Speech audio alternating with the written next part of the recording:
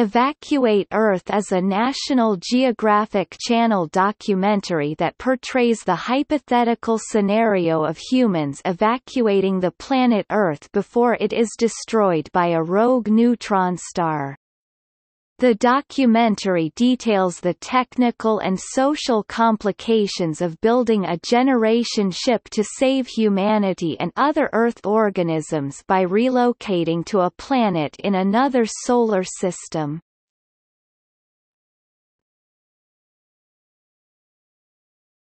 Topic: Premise. The documentary proposes a thought experiment in which a neutron star approaches Earth.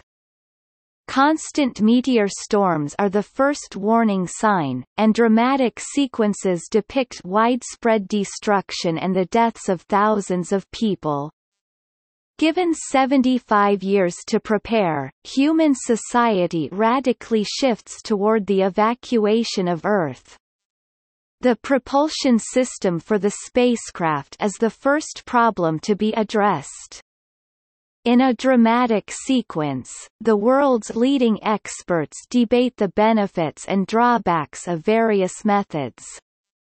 Conventional rockets are too slow, and antimatter engines are too unstable. They eventually settle on nuclear pulse propulsion, as originally suggested by Project Orion. The world's engineers, scientists, and manufacturing workers begun work at a new site in Florida, dubbed Starship City. Interviewed experts propose that fatalism may drive some people either to suicide or radicalism and attempts to sabotage the project. In one dramatic sequence, terrorists strike the facility, though they are destroyed by a hidden minefield. Brush fire conflicts also escalate, as security forces are focused on either maintaining order or protecting the interstellar project's facilities and personnel. Who is to be evacuated is another major issue. Although diversity is respected, any selected individual would have to be genetically hardy and not predisposed toward disease such as schizophrenia and diabetes. In dramatic sequences, a second Ark ship is announced amid controversy, as it is reserved for the world's wealthiest and most powerful families willing to pay for passage. Simulated newscasts announce delays and setbacks as scientists are lured to the private Ark ship. As the neutron star enters our solar system, Saturn is destroyed, and the Earth experiences calamitous shifts in its seasons and bursts of radiation leading to fatalities and ecological damage. The private Ark ship, equipped with an antimatter engine, explodes when its antimatter containment fails. Families are potentially broken up as they prepare to board the remaining Ark ship, and experts discuss the basic necessities for human life: bacteria, air, water, and food. Bacteria are easily stored, and air is synthesized from water. Food, however, remains a difficult problem, and experts propose that colonists will eat insects and algae, which are easily replenished and space-efficient.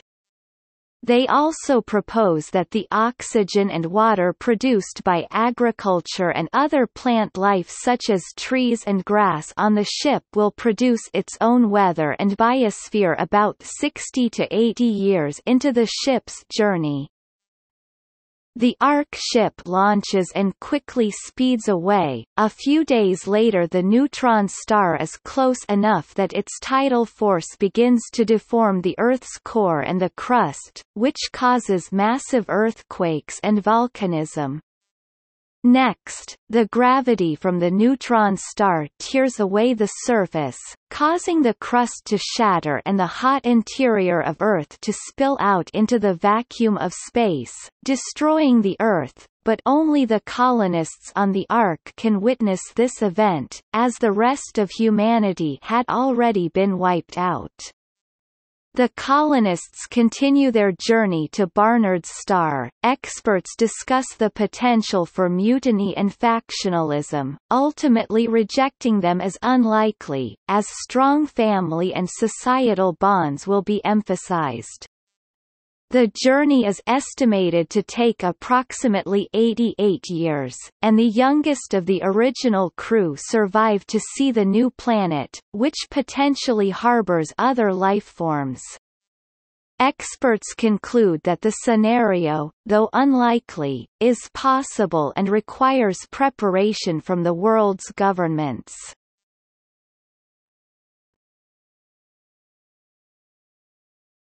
Topic: Cast. Catherine Asaro, David Bartel, Matt Gainey, Terry Gainey, Les Johnson, Paul Levinson, Hakeem M. Olusei, Fernando I. Rivera, Heather Gottney.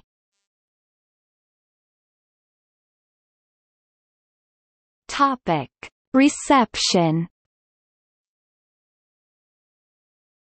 Mike Hale of The New York Times wrote, "It's essentially science fiction, cheap and cheesy, with lots of stock scenes of explosions, fires and chaotic crowds, but it's consistently interesting."